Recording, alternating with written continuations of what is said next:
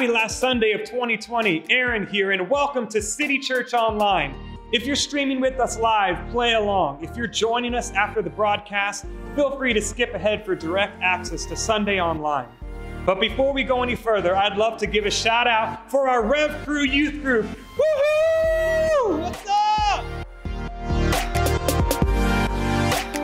up? Join in the conversation, catch up with some of your friends, or make new ones. With all that has happened this year, tell us about the best thing that has happened, or even an unexpected joy that you've experienced.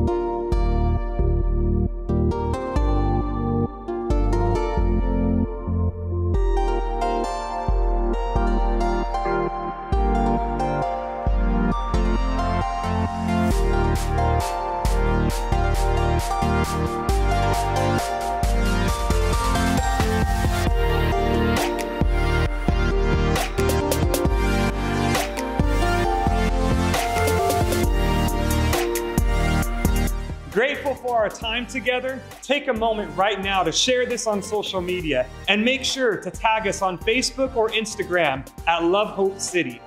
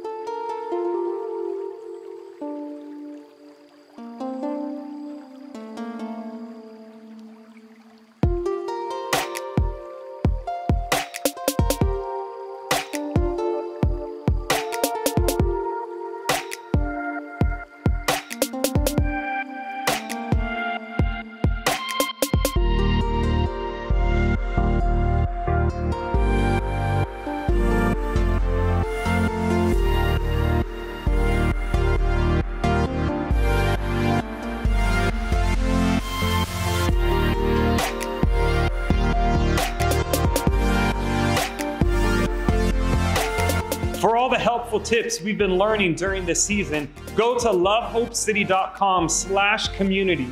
We've been having a great time getting to know folks and what their interests are through these tutorials. If you've learned a new skill during this pandemic or have something creative or fun you'd like to share with our online community, feel free to let us know in the comments section or email Pastor Crizel at crizel@lovehopecity.com. Now for today's how-to. Is this thing on? The Grinch isn't around, is he? Okay, just checking. Here's a great recipe for funfetti shortbread bites. It's only 5 or 6 simple ingredients. 1 cup of salted butter.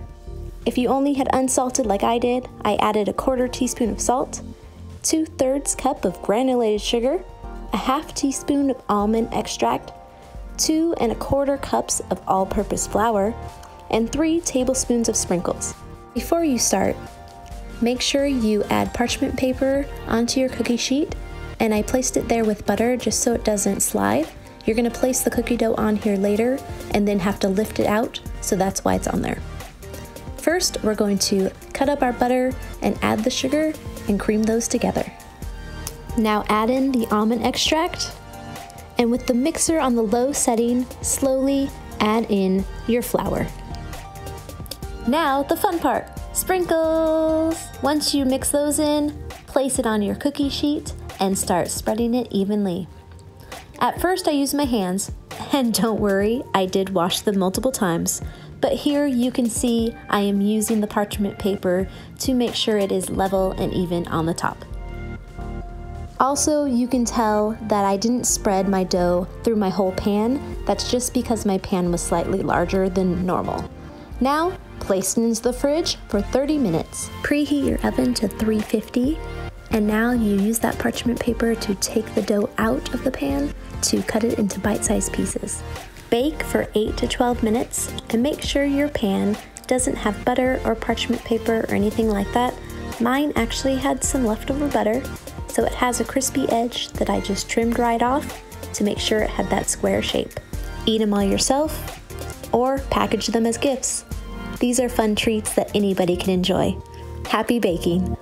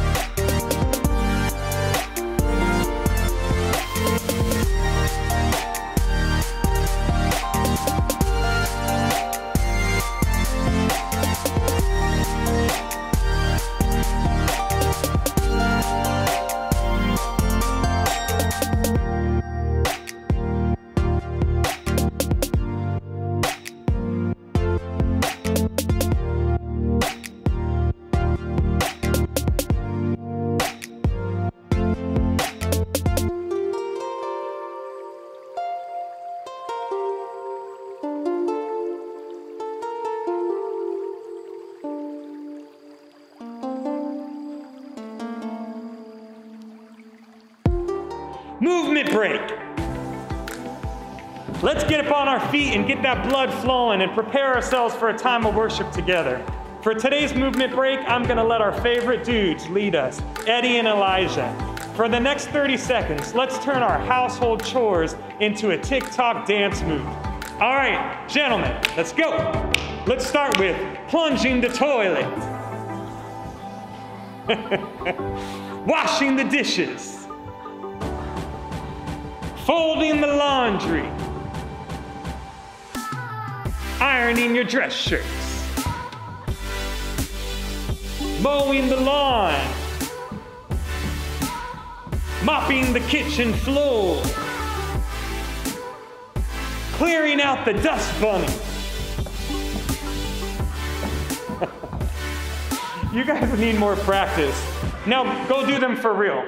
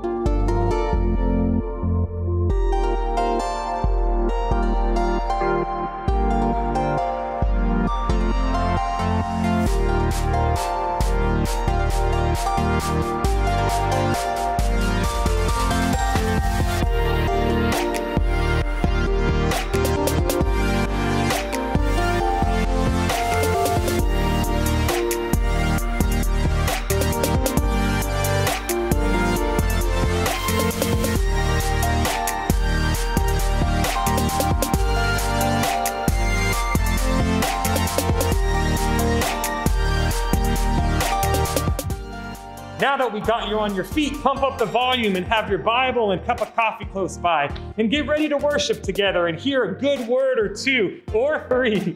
Thanks for joining us. We're so glad you're here.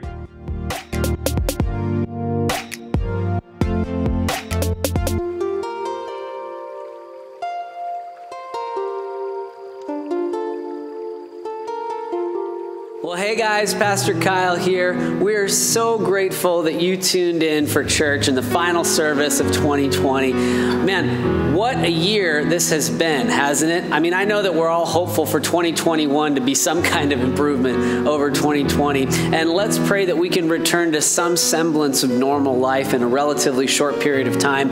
But in the meantime, we're going to just have to continue to trust God to grow us through what we are continuing to go through. I want to invite all of you right here and now to fill out a digital response today.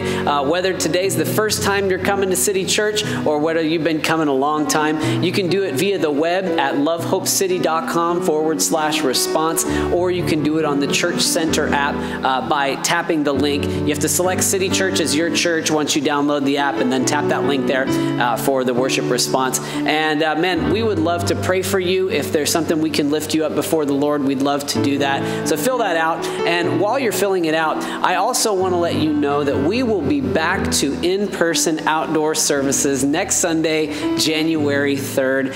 We continue to provide open seating outside in the courtyard for both 9 a.m. and 11 a.m. times. And we'd love to see any of you who feel comfortable attending in person. And now we're going to go ahead and take our offering. We're going to continue to thank you for trusting God with your finances and for trusting us to be your church. You can give in one of three simple ways. You can give via the web at lovehopecity.com/give. Secondly, you can give on the Church Center app that I just mentioned just a moment ago. And finally, you can give via the mail by sending a check to City Church, P.O. Box 587, Anaheim, California, 92815. You know, for the last couple of years, we've done this kind of best of service where we take some of the best clips from the prior year and we show them all at the final service of the year. And so that's what we're going to do today. So sit back, relax, grab your Bible and your coffee, and enjoy the rest of the service.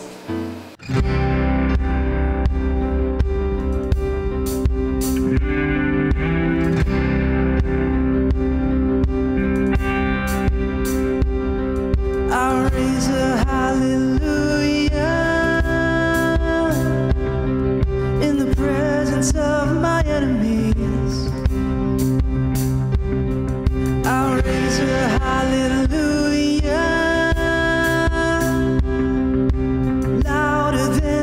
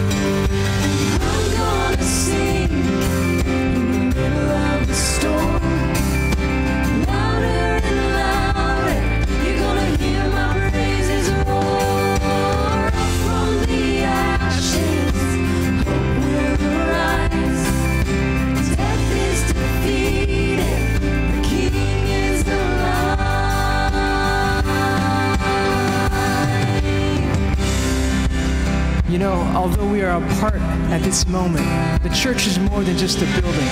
And so wherever you're watching this right now, let's lift our voices and sing together. Sing a little louder. You say, sing a little louder. Sing a little louder. Sing a little louder. Sing a little louder. Sing a little louder. Sing a little louder.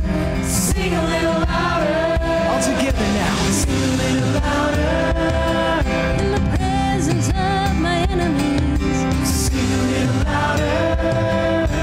Louder than the unbelief. Sing a little louder.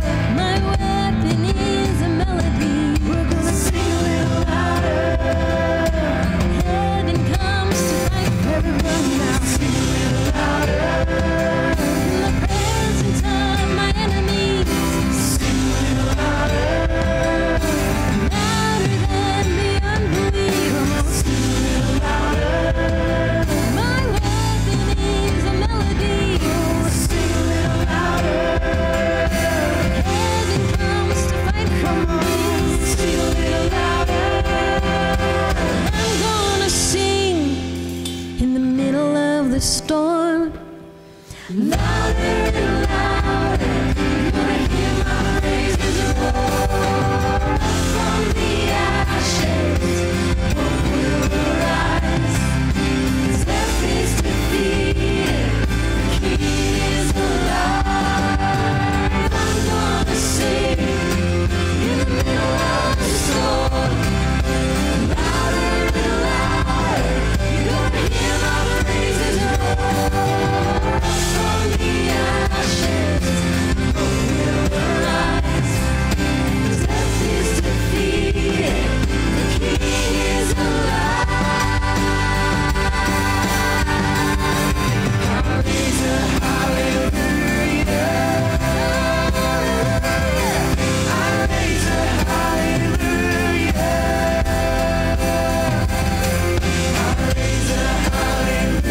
I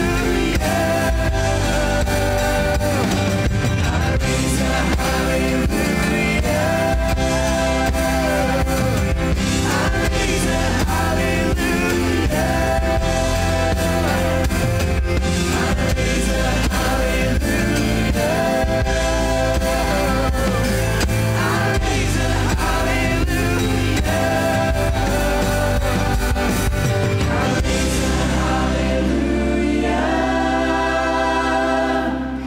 I raise a hallelujah. I raise a hallelujah.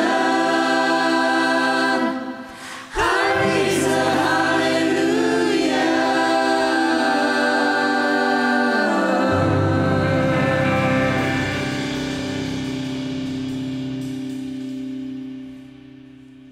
One thing I'm thankful for is a wife who can cook. And I'm thankful for fresh produce. One thing I'm thankful for during this season is just having the time to hang out with my girls.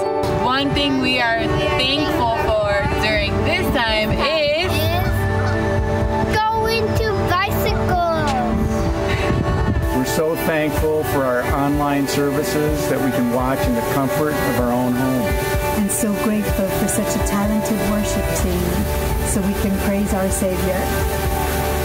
One thing I'm grateful for during the season is being able to work from home. We are so thankful for the time spent that we've had here as a family.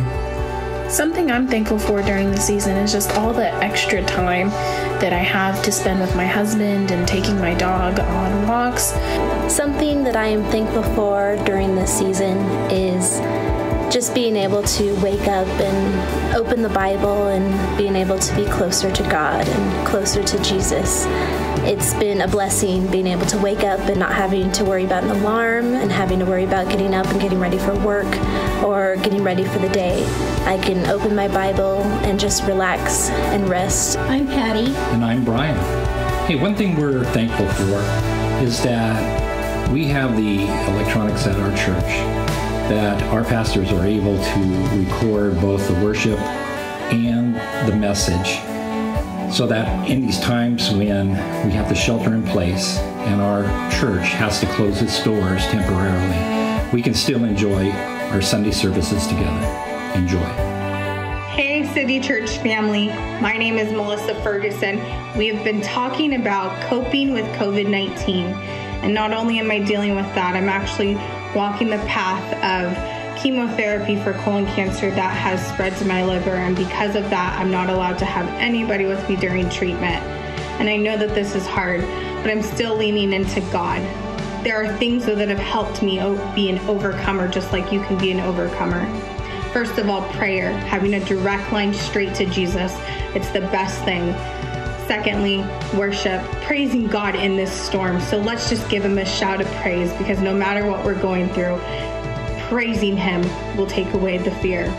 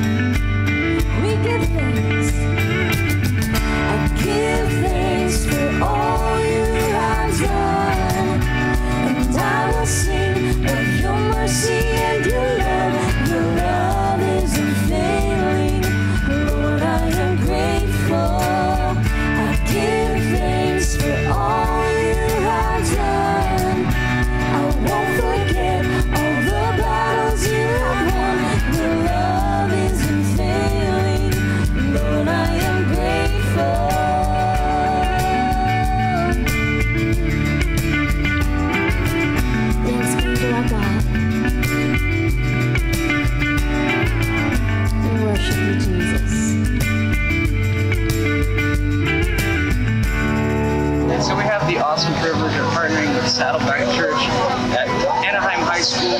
We're doing a food drive here, and as you can just people that are coming through the parking lot, a line down the street of cars that are rolling through. They come through here, they open up their trunks, and we have some awesome volunteers that come and just stuff their trunks with food. And so it's an amazing thing that we can do to provide physical needs for people. But not only that, at the end of the line, there is a prayer team that prays with these people that come in here, and so we get to engage them spiritually as well. And so far, at this moment, and there's still 2 more hours to go, there have been 54 decisions for Christ. And so God's doing an amazing thing. So thank you, City Church, for partnering with what's happening here, and God's doing a great thing in this community.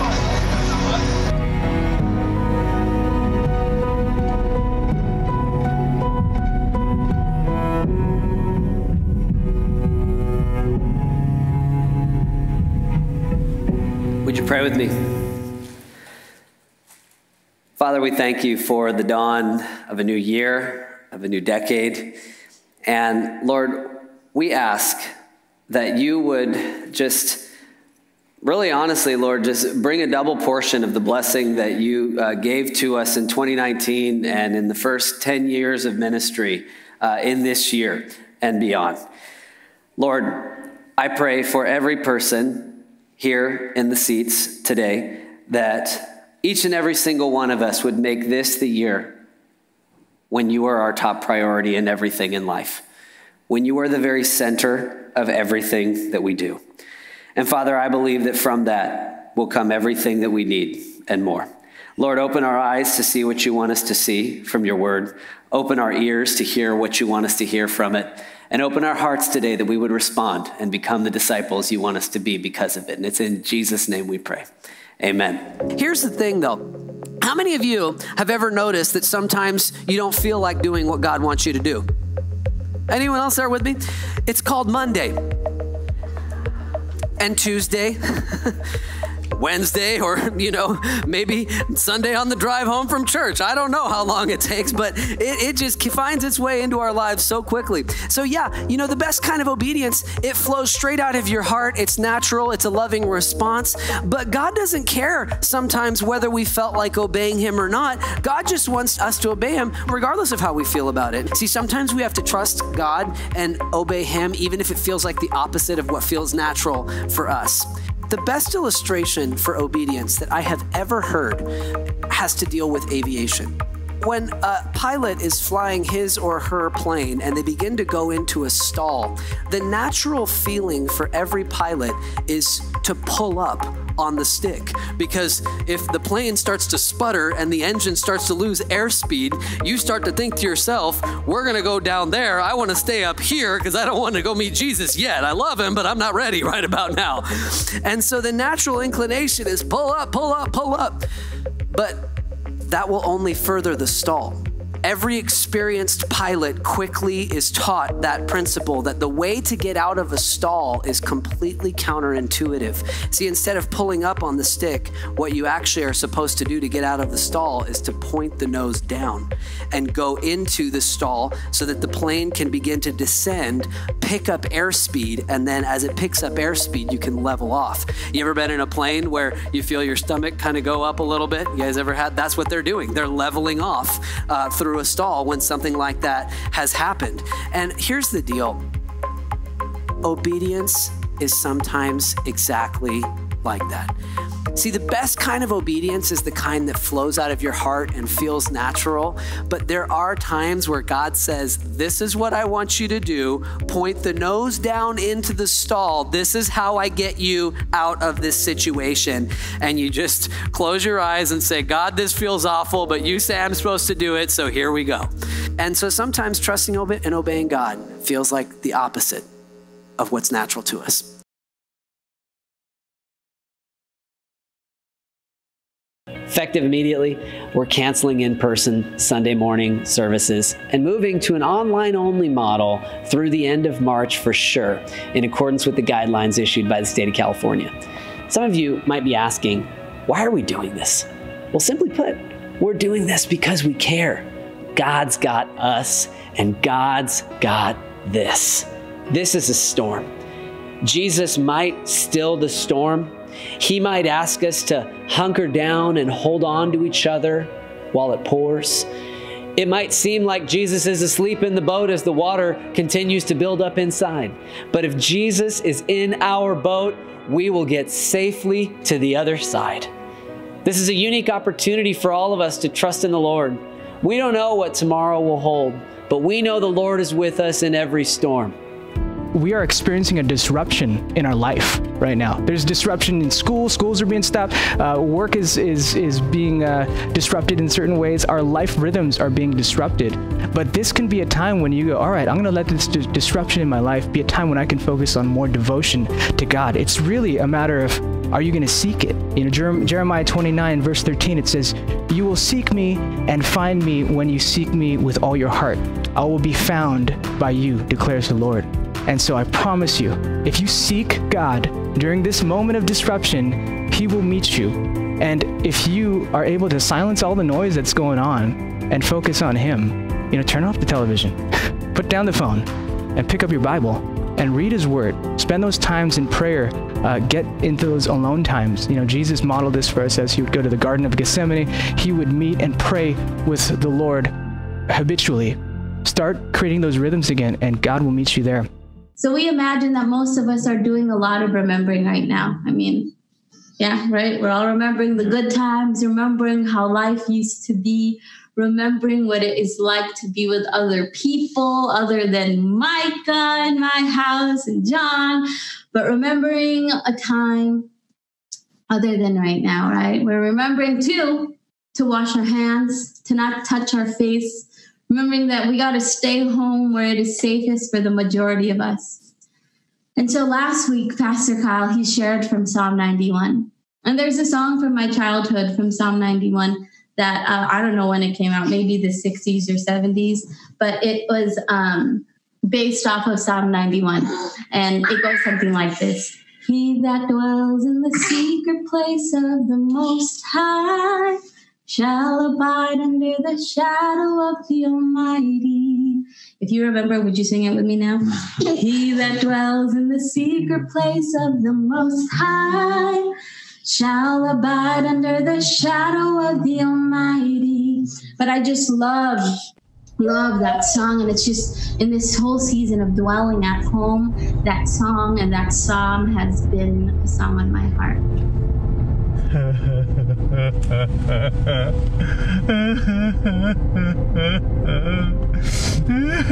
City Church.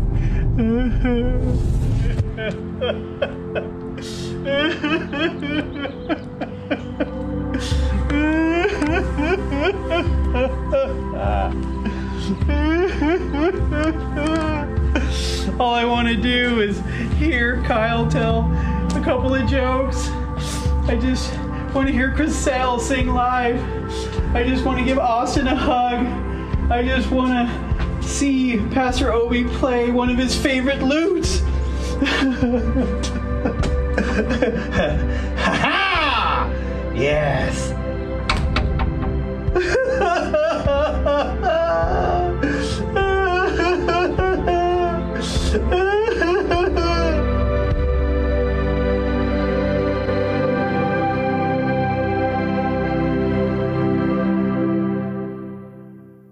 A sparrow's not worried about tomorrow or the troubles to come.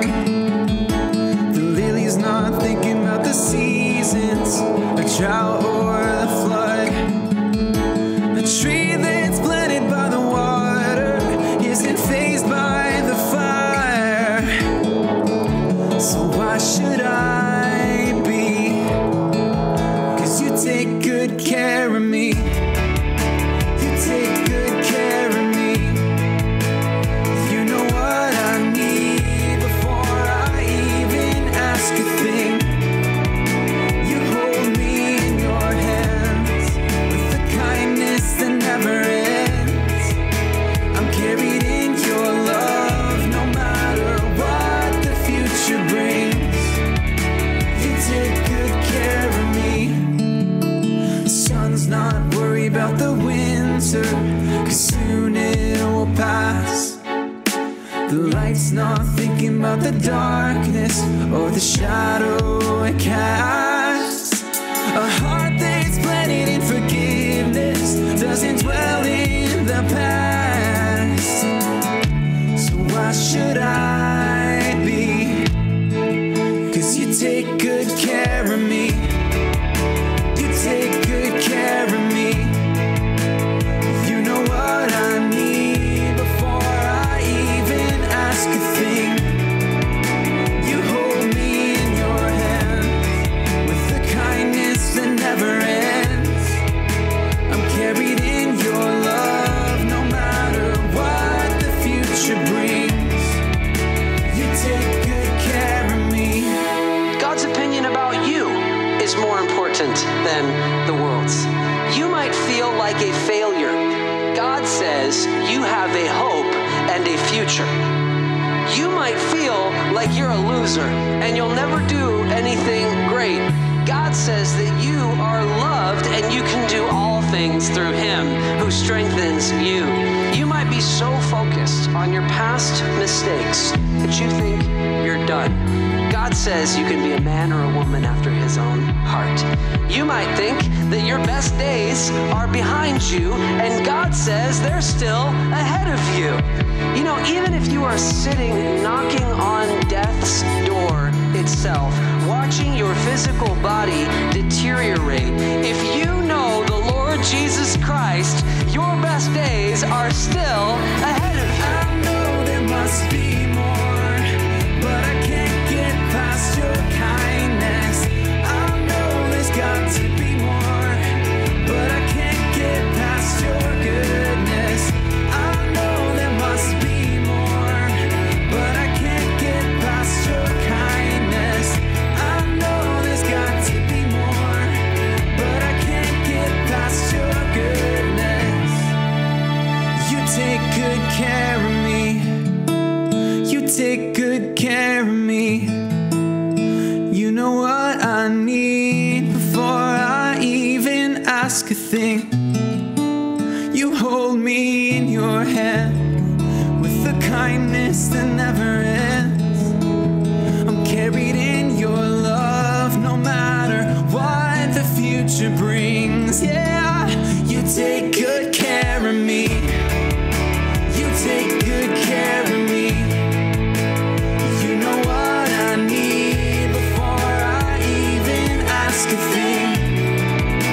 You hold me in your hands with the kindness that never ends.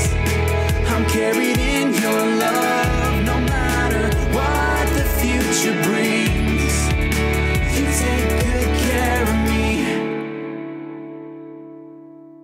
Everyone shares their struggles with someone. And see, here's why this matters. Whoever I share my struggles with is whoever I allow to speak into my struggles. You know, and I was going to make this point, this question, who are your 5 closest friends? That's how I was going to word it. But I knew that some of you would be like, I don't have 5 close friends right now. When really you do, you know? The fact is this, every one of us shares our struggles with someone. And the problem with the question I wanted to ask was that those of us who have been walking with Jesus for any length of time know how to, write down the 5 people we'd consider friends in church. So you think about, oh, here are my 5 favorite church friends, and you write their name down. When in reality, the 5 people who you're actually currently sharing your struggles with might be totally different people. And so the fact is this, our closest friends aren't always the ones we'd write down on a paper in a church service. Our closest friends at any given point in our lives are the people that we're sharing our struggles with. And whoever we're sharing our struggles with are the people that we're allowing to speak into our struggles.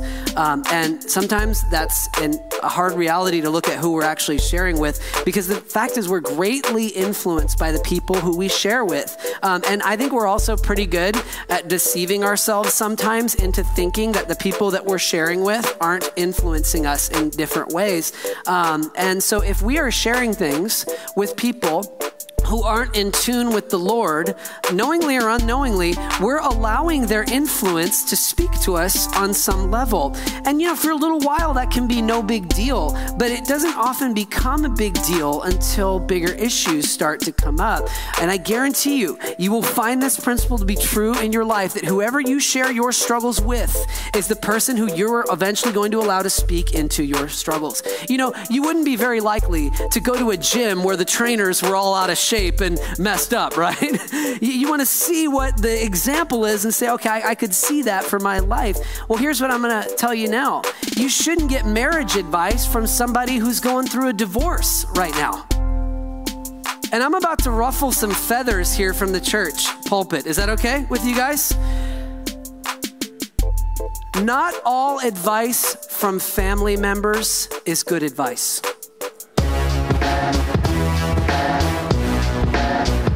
You need to have control over your emotions when you communicate.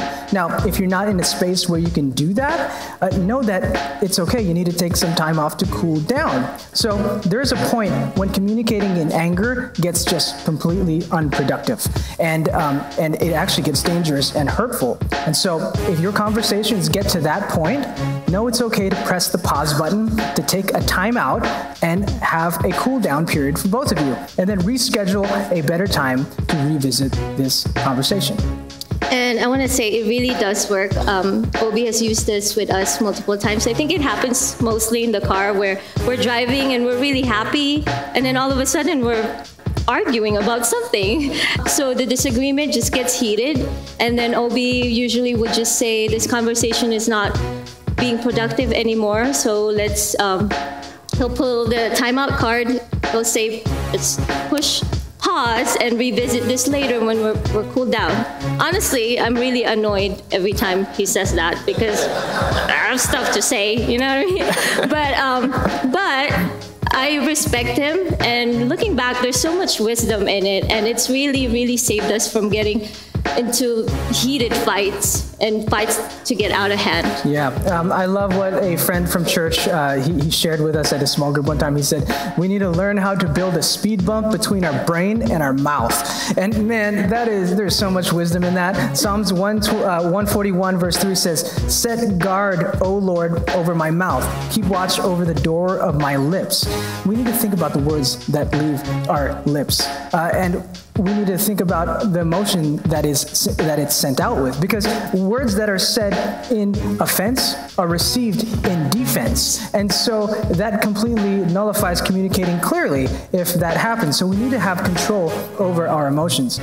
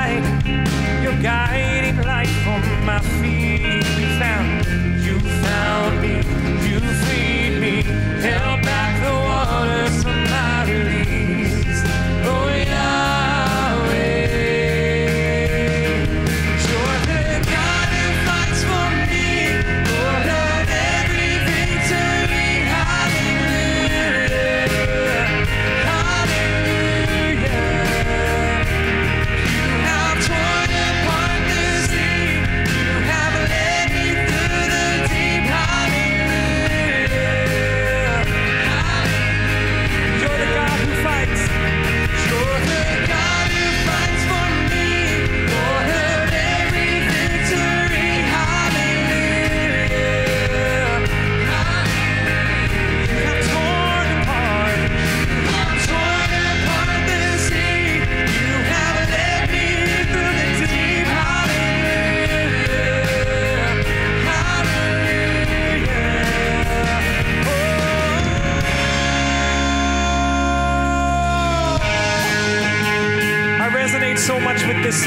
in this passage of Scripture.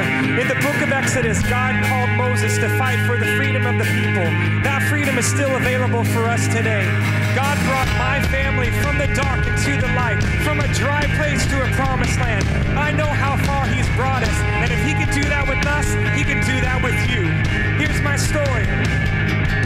You stepped into my Egypt, and you took me by the hand. You marched me out in freedom, straight into the promised land. And now I will not forget you. I'll sing of all you've done. Death is swallowed up forever by the fury of your love. 'Cause you stepped into my Egypt, and you took me by the hand. You marched me out in freedom, straight to the promised land. Now I will not forget you. I'll sing of all you've done. Death is swallowed up forever by the fury of your love. For the God who fights for me, every victory, hallelujah. You have torn apart the sea. You have led me through the deep, hallelujah. Hallelujah. Just the voices singing. You're the God who fights for me, Lord of every victory, hallelujah. Come on, sing with us. Oh, hallelujah. You have torn apart the sea. You have led me through the deep. Hallelujah. Hallelujah. Oh.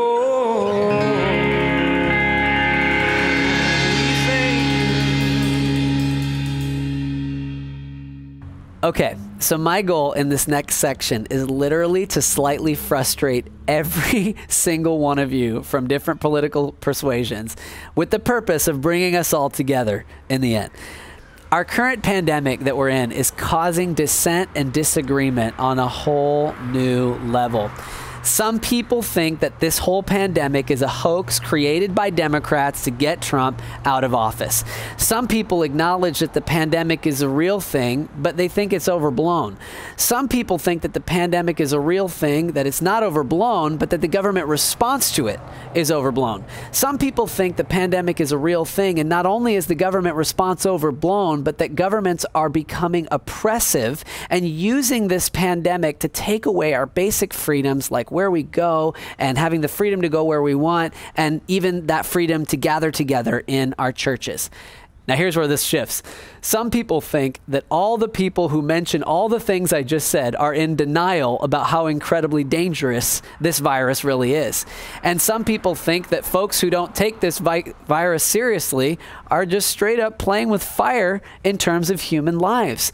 Some people are fearful of the virus killing people. Some people are fearful of the economy absolutely devastating people. Some people are just afraid. And some people are afraid of our social liberties being taken away in the name of safety. But the one thing that we can all be sure about right now is that by now, we are all pandemic experts because we've read some blogs about it. Okay, now I'm just playing around with you a little bit. What's the point of all this? What's up, Mr. Motorcycle? Good to see you.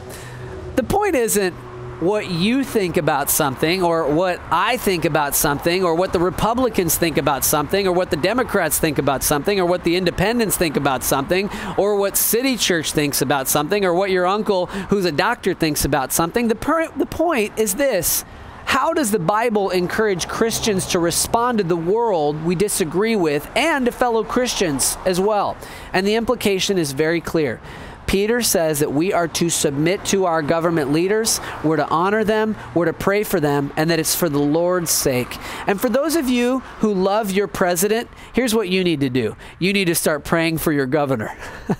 And for those of you who love your governor, you need to start praying for your president. For those of you who don't like either of them, you need to pray for them all collectively together. I told you that by the end of this section, I would tick every single one of you off in a slight way. But here's the thing, Christians, People are never our enemies. You know, when our party is in office, we think it's pretty sweet, don't we?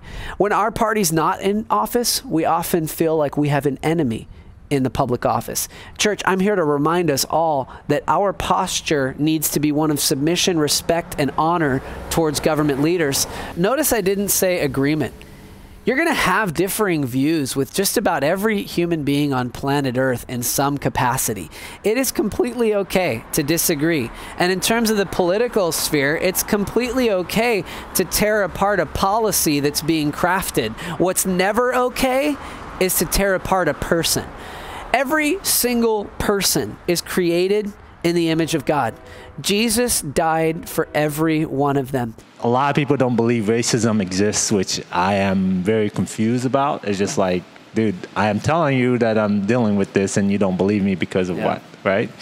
So just want you to have people to have empathy towards other people of different races. I mean, as you can see, I mean, not going into politics, like the way you describe people makes a big difference. I mean, not even politics, because I have friends that are of different race. Let's just, an example, I have some Asian friends, right? So when you said, you know, the way you describe them, the way you say that certain things happen because, you know, like from China, it affects them and then they get affected by the community because people are actually listening, and our society create our view of people of different colors, different state, like different countries. So as long as we just need to change our point of view and put ourselves in positions of others and treat people fairly and right. Don't just go by what you hear. There's a lot of white noise out there, not being white, but just like noise in specific. So you need to turn that off, you know, close that out and just, you know, look deep inside yourself, like the humanity within you. Even if you're not a Christian, yeah, which is very important to me, even if you're not a Christian, but your humanity will tell you that something is wrong. I do think it's important to check your own heart and determine where is it that I might have some what's called implicit bias that you're not even conscious of, that could be affecting other people. You know, where could I be going wrong in my attitude, in the stereotypes that I have towards another group of people, to where it may be affecting the way I interact with that person or how I treat that person or if I hire that person or not, or if I give the person, if I'm a landlord and I choose not to give that person the apartment even though they deserved it, they were worthy of that apartment. Like, where can I check myself, or what can I do to check my own thoughts that I feel may have interfered in a negative way in someone else's life?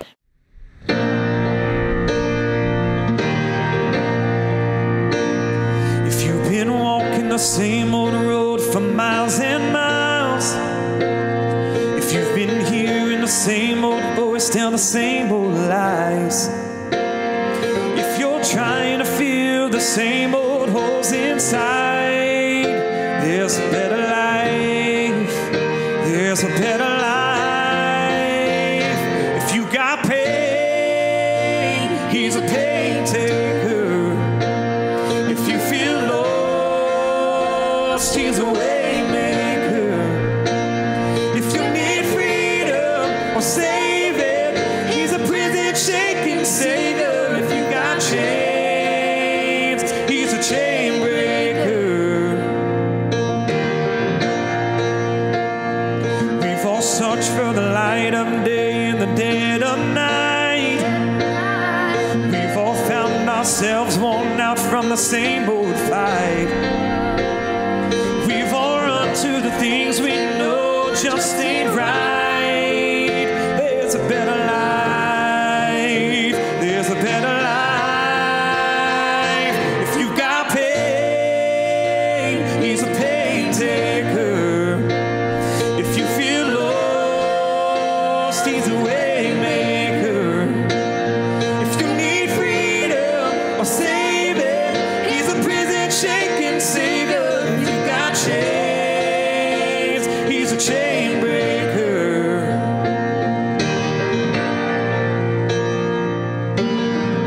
If you believe it, if you receive it, if you can feel it, somebody testify.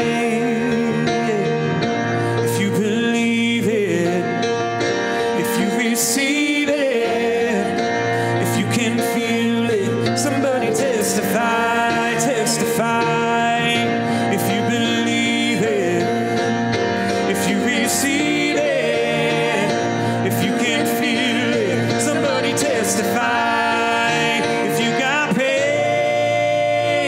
He's a pain taker.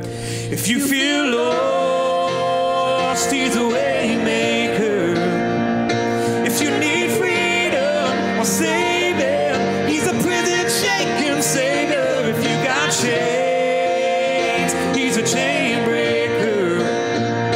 If you need freedom or saving, He's a prison shaking savior. If you got chains, He's a chain breaker.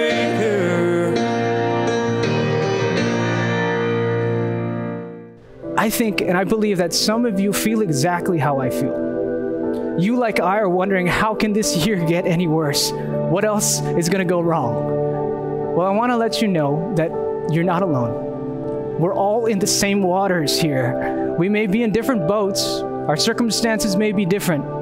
See, maybe you also experienced a loss in your family. Or maybe you're facing the greatest financial stress you ever felt. Maybe you lost your job. Maybe you're battling an illness you never thought you'd get. Or maybe it's your loved one that's battling that illness. Or maybe a relationship you had is falling apart or has fallen apart. Or maybe there is something that you were looking forward to and waiting so long for that just got canceled by COVID, like so many other things. Or maybe you are so angry, fed up, sad, depressed with the way things are in the world right now. All I know is that in one way or another, we are all hurting in some shape or form. I want to let you know you are not alone. This is the main point of the message that I want you to grasp and understand and remember. The bridge that will move you from hurt to happy is hope. Hope is what bridges the divide between hurt and happy. And the quicker that you can move your focus from that which hurts you onto that which you can hope for in this situation, the quicker you can make your way back to happy, or Makarios, blessed. You see, in the midst of your hurt, let your primary focus be hope. Let hope be the bridge that moves you from hurt to happy. Let hope be your motivator to do good. 2020 is the hardest year that I have ever lived through. How am I able to find my way back to happy after going through the most difficult trials that I've ever endured? How do I find my way back after the death of my mom, after the death of one of my best friends? Well, the hurt doesn't go away. But my hope is greater than my hurt, because our God is faithful and His promises are true. And I know that although it hurts now, I have hope in the faithful promises that one day I will see my mom again, and that she is far better in the presence of Jesus at this very moment than she is here on earth. Does it hurt? It hurts like hell. And it probably will for a while. But because I have hope in a faithful Creator, I'm happy. Not the kind of happy that's based on circumstance. I'm talking about Makarios happy, blessed, fortunate happy. So how do you move from hurt to happy? Hope. The joy that Christians possess is not based solely on circumstances. You know, it would be awfully easy right now to look at your circumstances and me for mine and say, you know, there is no joy because this is not good, that's not good, this has happened, that has happened. I want to remind you of something Pastor Kyle said last week. It's provided, of course, everything Pastor Kyle says is awesome. So you should, go back, look at it again. In fact, just cut the sermon off and go to last week and listen to Kyle again. I decide what gets multiplied inside of me. You decide what gets multiplied inside of you. You know, some of you might be sitting at home thinking that this kind of statement makes it sound like I'm saying people are in charge of their own destinies, and I'm not. Let's go back to the text and see what Peter said. Peter says we're chosen by God, who picked us out undeservingly so that grace and peace could be multiplied inside of us. That is supernatural. That isn't something you and I can do on our own. That's something that God's Spirit enables every believer to do by His power. See, God has enabled every believer to have grace and peace multiplied on the inside, but God has also given believers the choice to take hold of it daily in simple, practical ways. So why don't you read the Bible? Why don't you read the great stories of the Bible of how God's people were passed over because they had the blood of the Lamb on their doorpost? Why don't you read the story of Daniel, who was thrown into a fiery furnace and into a hungry lion's den and came out unscathed? Why don't you read about David, who looked at Goliath's size, but he told that giant that he was facing how big his God was? Why don't you read about Esther, who God raised up for such a time as this to save the Jewish people? Why don't you read 2 Chronicles 7:14, where God says, if my people who are called by my name humble themselves and pray and seek my face and turn from their wicked ways, then I will hear from heaven and will forgive their sin and heal their land. Why don't you read about Jesus as he went to the cross, even though it was the last thing he wanted to do, but he knew it was his mission all along? Why don't you read about Jesus conquering death forever, this resurrection that we just celebrated on Easter Sunday a couple weeks ago? Why don't you read about the Lord commissioning the disciples to carry on the torch of building the church? Why don't you read about the spread of the early church? Why don't you read Paul's letters of encouragement and admonishment? Why don't you read about Paul talking about his thorn in the flesh, this situation that he repeatedly prays about and asks God to take away, that God never does take away. And so instead, he just has to continue to trust the Lord in spite of it. I don't know if you can tell what I'm doing here or not, but what I'm trying to show you is how to take control back of what's multiplying in your mind. It's not rocket science. It's simple. Peter wants every believer to know that the purpose of this letter from the very introduction is to see grace and peace multiplied in believers' lives. Because of what God has done, I get to decide what gets multiplied inside of me, and you get to decide what gets multiplied inside of you. Hey, if you're watching this and you've never made the decision to make Jesus the Lord of your life, I want to tell you God promises to do 4 things for you. He promises to forgive you of your sin, to adopt you into his family, to fill you with his Spirit, and to give you an eternal life beyond anything you could ask for, dream, or imagine. There's only one catch. Jesus wants the steering wheel of your heart. And so if that's you today and you've been window shopping God and the Bible and the claims of Christianity, I believe unmistakably God brought you to this video to settle the question once and for all. It isn't mystical or magical. God's going to hear the faith as you pray with me right now. So if you're ready to commit your life to Jesus, just say this prayer with me in the quietness of your home or wherever you are. Lord Jesus, thank you for dying on the cross for my sin and the sins of the world. I believe you died there, and I believe you rose from the grave so I could have everlasting life. Lord, come into my life. Forgive me of my sin. Fill me with your Spirit and give me the power to live this life for you. God, I'm tired of running. Here's the steering wheel of my heart. Would you take over? Amen.